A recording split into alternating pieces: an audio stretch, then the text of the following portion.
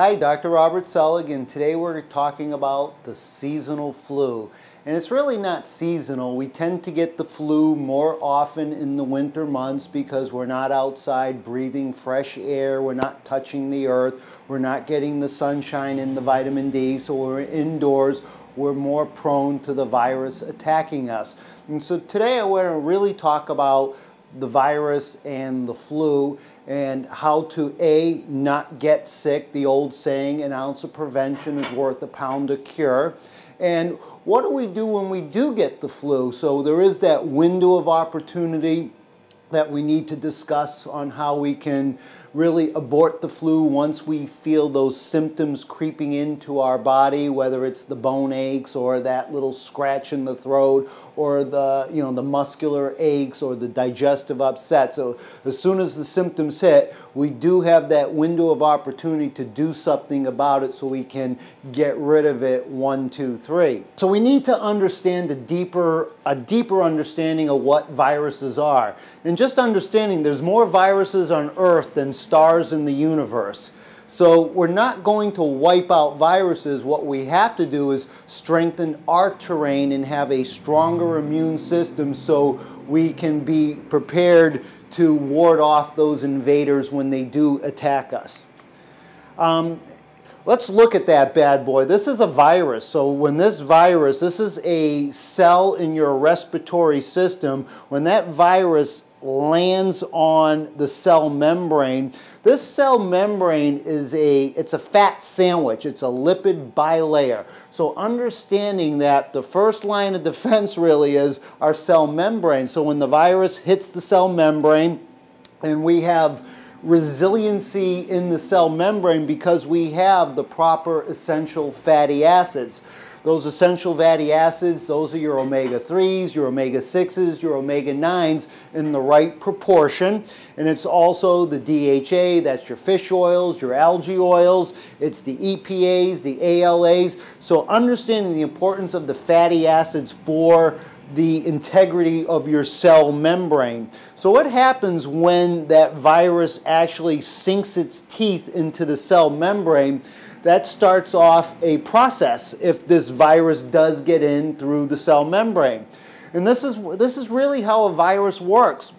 The virus sinks its teeth into the cell membrane, and if the cell membrane, again, if the integrity is weak, the virus gets in, and the virus is going to send its viral RNA, invades the cell, and it's going to change the DNA into the virus RNA. And if this virus RNA will start to replicate and it takes over the cell, and as it takes over the cell, it's eventually going to cause the cell to die. And when the cell dies, it's going to explode all of its particles and cellular debris. And this is what we call the symptom. Now, if it's in the gastrointestinal area, that's where the symptom will be. If it's in the muscle or the bone, or if it's in the respiratory system, that's where you present with the symptom. So it's this accelerated cell death that causes the symptom, because that's going to set off a cascade of events that we call the immune response. So what happens in that immune response? It's going to trigger an army of cells to combat the invader. And so the leukocytes, the plasma cells, the macrophages, the mast cells, the B cells, the T cells, all these things are going on when we have an invader. And so our body has to deal with this because these are all pro-inflammatory. And so we have to understand how we're going to get this stuff out of the body, because how quickly we get this dead cell material out of the body is how quickly we heal. And again, this picture is showing that cascade of events of all the cells of our immune system.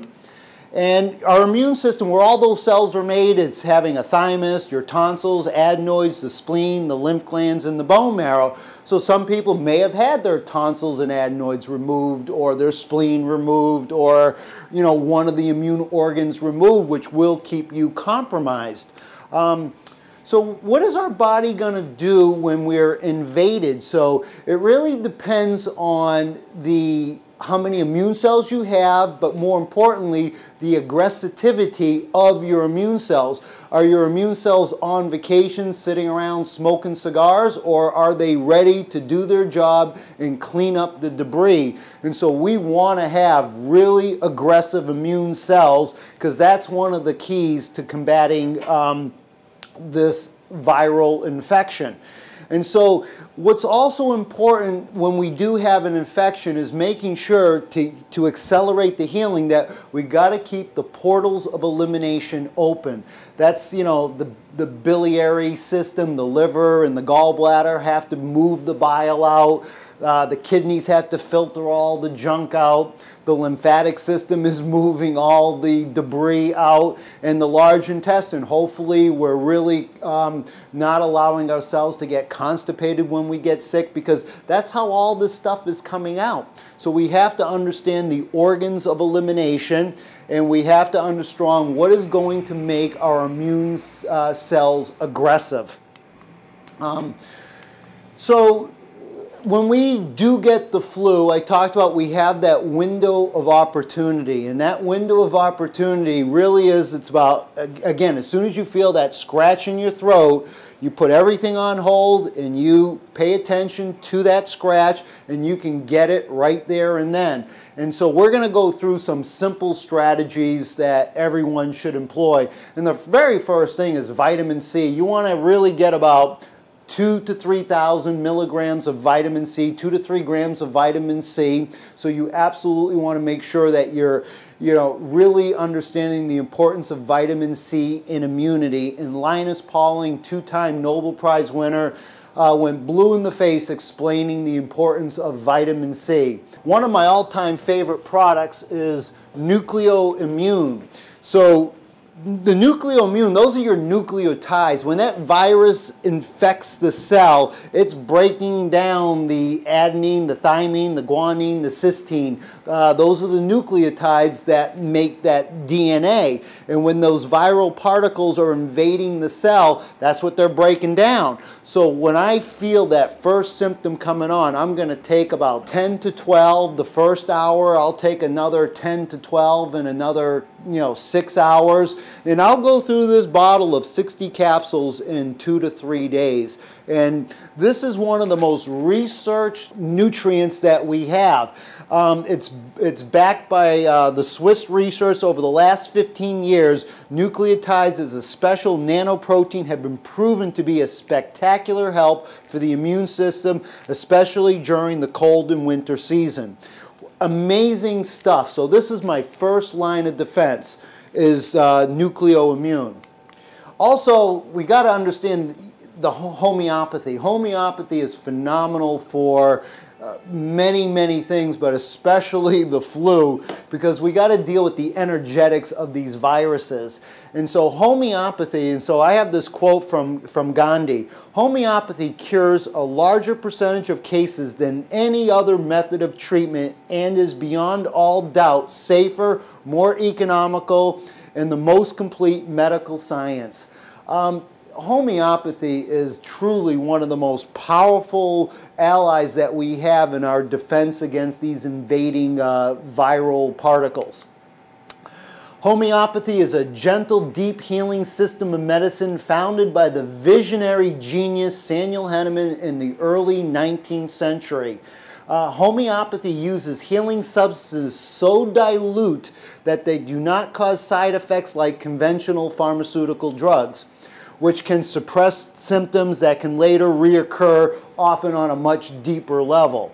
So homeopathy cures from the inside out. It removes the underlying emotional or mental stress of chronic disease first, then moves the illness out of the body. Homeopathy does not cause side effects and enhances the quality of life as it heals. So I love homeopathy, and one of the first formulas that I love is this All-Flu. This All-Flu is made up of 10 All-Stars, and these All-Stars, each remedy, homeopathic remedy, has a different symptom profile picture.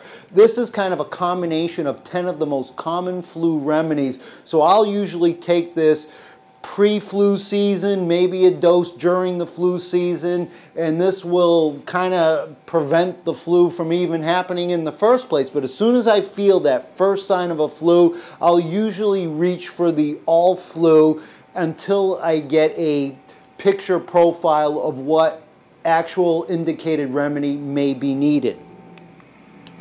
So when we are looking for the profile of the case, we're going to go through the repertoire of all the different remedies we have. And so some of the most common questions we need to ask the patient is, you know, where do you feel the flu? Is it in the respiratory system? Is it in the bones and the muscles? Is it in the digestive system? So we want to really pinpoint where the flu first attacked ourselves. We want to know what are the quality of the pain. Is it a burning sensation? Is it a acute sharp stitching type of pain with chills? Is the sickness accompanied by exhaustion and fatigue and lethargy? And are the pains wandering? Does our mood change? Do we become sad, depressed? Do we become angry? Do we need other people around us? So we want to get the whole picture so we can actually find the right indicated remedy. And one of the great homeopathic remedies for the flu is aconite. And when you think aconite, you want to think fast, and it's furious, and it's fever. It's also associated with fright. It's like the storm coming in. All of a sudden you're out and it's a beautiful day, and boom, that storm hits. It came out of nowhere. That's aconite. That storm just crept on us and it hit us like we didn't even see it coming. So the child goes to bed feeling happy and no illness or anything. Then in the middle of the night, the child wakes up screaming with fear and fever, and that's an aconite case. So aconite is great for those throat things, for the fever things, and it really is a great remedy to reach for if it fits the profile. Another great remedy is arsenicum. So some of the great homeopathic remedies come from the greatest poisons, such as arsenic. And this seems to go to the digestive system. So when you're feeling, you know, the diarrhea, the nausea, the vomiting, the horrible gastritis, so that's where the flu went into the stomach. Arsenic is a great remedy for that type of flu. It's also one of those remedies you should always have around for food poisoning, especially when traveling. And we're going to, and going back to arsenic, the temperament of the arsenic patient, this is like the most of the hypochondriacs. They always feel like they're dying. That's one of the keynotes that we're going to look for in this remedy, that they're a little bit worse than what they are. So those are the hypochondriacs. When they get sick, they're dying. That's an arsenicum case. Baptisia, this is a real sick type of flu when all your secretions, perspiration really stinks, and the feces stinks, and the urine stinks, and your breath is horrid. This is a real sick type of flu with fever. And this remedy isn't used too often in homeopathy, but when you see that real sick flu, you want to reach for Baptisia. Bryonia is the angry bear, and the key note with Bryonia is they don't want to move. Worse with movement, and it has an affinity for the head colds, you know, with the bursting headaches, and any movement is worse, and especially when it goes into the head and into the muscular tissues, the back and the neck, and you feel the pains there. It's also amazing for the lungs when you have the stitching pains in the lungs. That could be a Bryonia case. Remember, this is also a very bilious type of a remedy, and it's the person's temperament is usually more on the angry side.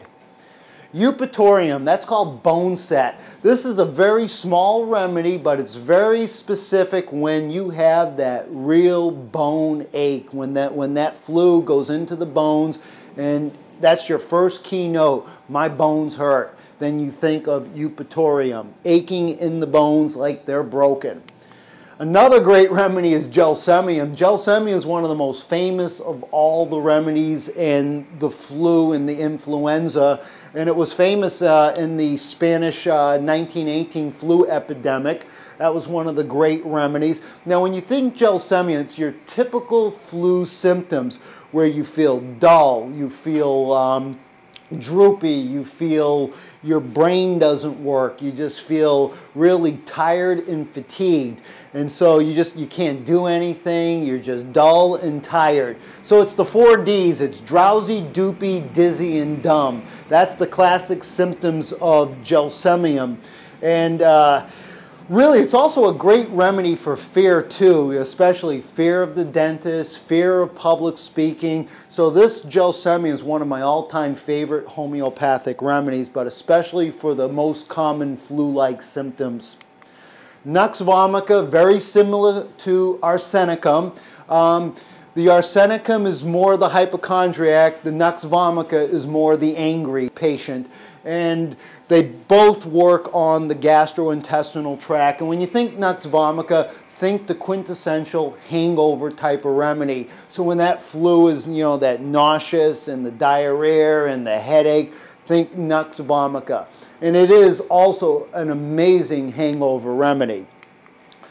And then a few other remedies. There's so many remedies. I'm only giving you my top remedies that I like to employ for the flu. Phosphorus is again the quintessential laryngitis. You lose your voice, preacher's voice, where you can't talk, and that's one of the key notes with this phosphorus remedy.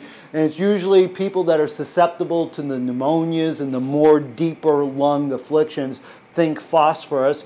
And mercury is one that is, it's like the thermometer. You're 1 minute you're hot, 1 minute you're cold. It's very capricious in its changeability. And so mercury has such an affinity for the throat area, for the laryngitis, for the tonsillitis, and it may wander to the air and back to the throat because it's very changeable.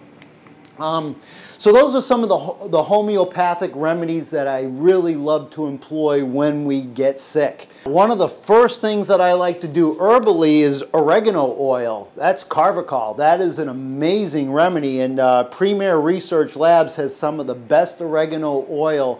It is truly like, as soon as you feel that scratch in your throat, you put a drop in your water and you start gargling with this all day, you will abort that thing right away. This is one of the most antimicrobial properties known to mankind. Love this one, and this is a good one to always start with as soon as you feel those throat-like symptoms. Another key strategy is, especially if you feel it in the muscles and the bones, you want to get heat. You want to be able to sweat this thing out, so you want to hit the infrared sauna. When you hit the infrared sauna, you're inducing fever, and that fever, that body temperature raises so it can kill the viruses and all the other pathogens. So we absolutely want to make sure that we're hitting the saunas, that we're sweating it out. So when you have that cold flu setting in, you want to always be sweating. You always want the channels of organs of detoxification open to get things out, and the skin is a great way of getting the toxins out. So that will take the stress off of the lungs, that will take the stress off the kidneys, that will take the stress off of the colon and the bowels. So absolutely want to hit the sauna, especially when it's in the muscles and the bones. Some other things that are amazing, to even bump up the heat, you want to apply the oils, the essential oils. One of my favorite ones is the eucalyptus spray. This is an amazing oil. It's an essential oil, and you've got to be careful. You don't want to saturate yourself. A little goes a long way. So when you add heat and oil, that is a 1-2 punch. If you just use it without the heat, it's good. But oh my God, you take it to the next level when you add that heat element to the essential oils. And then there's other formulas. There's this sample recipe of eucalyptus, lavender, peppermint. That's a good one. So you really want to look at all the essential oils for combating the flu, and there's quite a few of them that are amazing. This is an essential flu oil balm. It's lemon drop, Manuka, which is Australia, the oregano, the thieves, and the frankincense. This combination has been proven to really wipe out the flu. So using your essential oils and using it with a heat source. So you actually want to make sure that you put, the oils on. If it's in the chest, you put it on the chest, and you put a hot pack on the chest, or if it's on the kidneys, you make sure that you put it on the kidneys to get the detoxification going, or you put it on the liver with the heat source. And one of the keys is you always got to have those bowels moving, and aloe ferox is actually probably the world's greatest remedy for constipation. Natural constipation remedy. Aloe ferox is from South Africa. This plant not just moves the bowels like no tomorrow, it attacks viruses, fungus, and parasites. This has climbed the charts in my arsenal. It's in my top 5 remedies of all time, and I love it for so many amazing reasons. Again, when you have that cell death, when you have accelerated cell death, your body has to get that stuff out. So making sure that the bowels are eliminating is so key to a full recovery and a quick, speedy recovery. Let's not forget about medicinal mushrooms. When we talk about immune intelligence, the mushrooms, the medicinal mushrooms, the reishi, the chaga, the cordyceps, the lion's mane, the shiitake, the maitake, the mushrooms add intelligence to your immune system.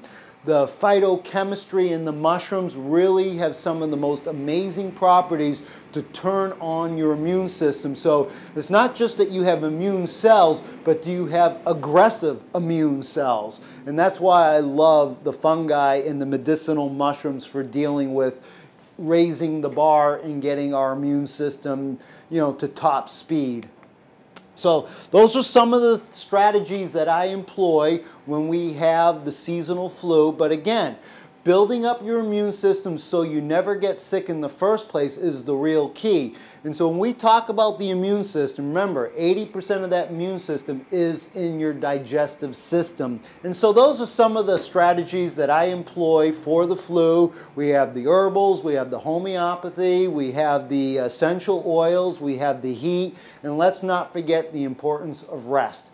There is no healing unless the body is healing. So when we're too stressed and we're too busy and we're burning the candle, that's when we start to break down. So we always have to make sure that we're getting our sleep. So if you do anything for your health, make sure you're sleeping. And again, thank you for watching, and I hope my little presentation on the flu and influenza and seasonal colds, that some of this was helpful in your quest to getting healthy. Again, thank you.